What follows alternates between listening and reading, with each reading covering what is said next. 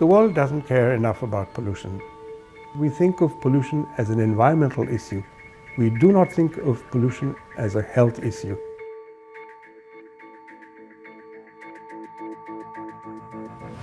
It kills more people than war, than hunger, than malaria or AIDS or tuberculosis. All of these pale in comparison. In 2015, pollution-related diseases accounted for 9.6 million deaths.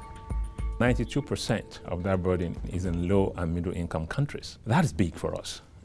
It's big in terms of the distribution of the problem. To put it in plain speak, the distribution is unfair. It's not been on the public radar because there's been a lack of understanding of just how endemic this problem is and how many people are impacted. It's been forgotten. We need to make people aware that pollution is damaging them, damaging their children. It may not be visible, but it's nonetheless very real. It is about huge loss of economic, community, and vital human ability. And that's why pollution should receive the attention and the fix that it deserves as a crusher of human capacity.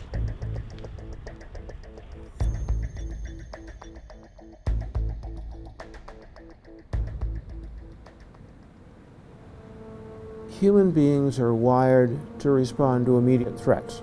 Infectious diseases like Zika, like dengue, that make people quickly and obviously sick really get the public attention. By contrast, non-communicable diseases, chronic diseases that are caused by pollution, learning disabilities, cancer, chronic lung disease, take years to play out. The connection between cause and effect is not visible, and people put it in the back of their mind. We're all exposed and all at risk, but the effects are seen most heavily on the very young and on the poor. The exposure of the poor to pollution is twofold. One is involuntary exposure, where the pollution is being caused by other people. The other kind of pollution that they're exposed to is one that they generate themselves. Artisanal gold miners who use mercury in their processes, tanners who use hexavalent chromium, battery recyclers who are exposed to lead fumes. In many cases, they're aware of what they're doing to their bodies, but they need to put food on the table for their families, and they don't see any alternative. And again, it's the children that are most affected. One of the most startling findings in the last several decades really has been the greater vulnerability of the developing fetus and young child to toxic chemicals and pollutants. Brain development is a highly choreographed, tightly programmed process, and any misstep can have serious effects on the child's ability to learn and to contribute to society. We really have a moral obligation to take the science that we have now and apply that urgently. There's air pollution, water pollution, soil, and workplace issues. Within each of those categories, there tend to be the same kind of problems that show up again and again and again. And this is how we should look at pollution, not as some huge, overwhelming issue, but a series of little problems that each need to be solved individually. There are parts of pollution that have been looked at in the international development agenda. There's been a lot of work to improve water supply. And over the last 20 years, we've seen the number of deaths from water pollution drop really substantially. That should serve as a model for what we ought to be doing now. There's an implicit assumption that's been there for long that part of development is unavoidable massive pollution. It does not have to be that way. I was growing up in India in the 50s. The air was clear, crisp, cool, wonderful.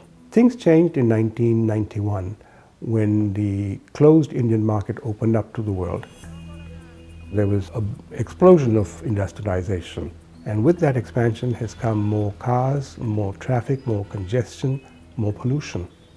India has become vastly more dangerous over the last 20 years because of the air pollution. Dangerous in a way that we've really never seen on the planet. If you take a broader economic perspective, the health effects of pollution constitute an economic problem. because sick people can't go to work, or they have to stay home and have other people care for them. And so society incurs all of these costs. Air pollution and climate change, which are two of the greatest threats to health, are linked very closely because they have a common source: fossil fuel burning. If we can integrate the toxics agenda into the climate change agenda, we'll bring about reductions in climate change and greenhouse gases, but we'll also save a lot of lives. In 2015, India joined the Paris Agreement. India has accepted a very ambitious target to shift from coal to solar. In due course, almost 30 to 40% of India's energy needs will come from solar energy. It's going to be a long, hard struggle, but India has made a start, and we'll see success before too long.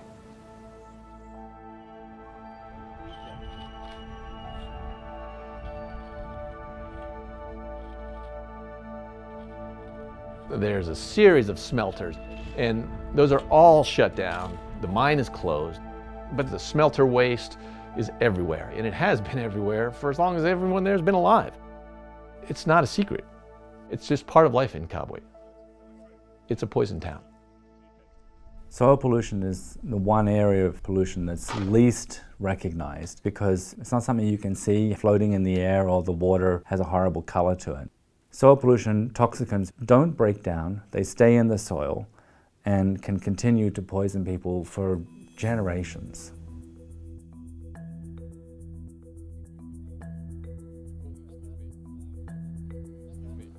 We show up, pull out the fabric and cut it to measure for each yard.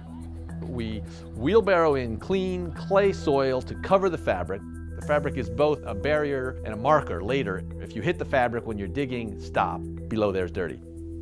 Each house, it's one family that those kids don't have that daily impact with lead anymore.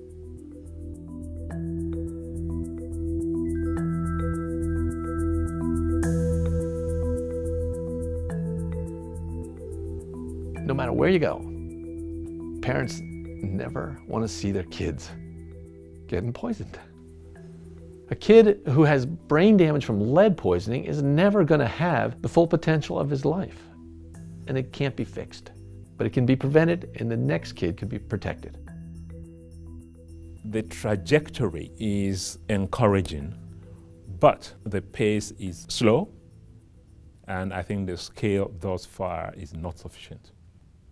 But I see a growing awareness of the necessity of rising to the occasion to tackle the challenge. Pollution doesn't have to be solved in one day. It won't be solved in one day. The way to get there is to set a 5-year target, a 10-year target, a 15-year target. And the beneficiaries of that progress are going to be the country's children. If I were to look back 20 years from now, I would hope that all of these countries have adopted pollution as an issue that's something fundamental to their own development strategies.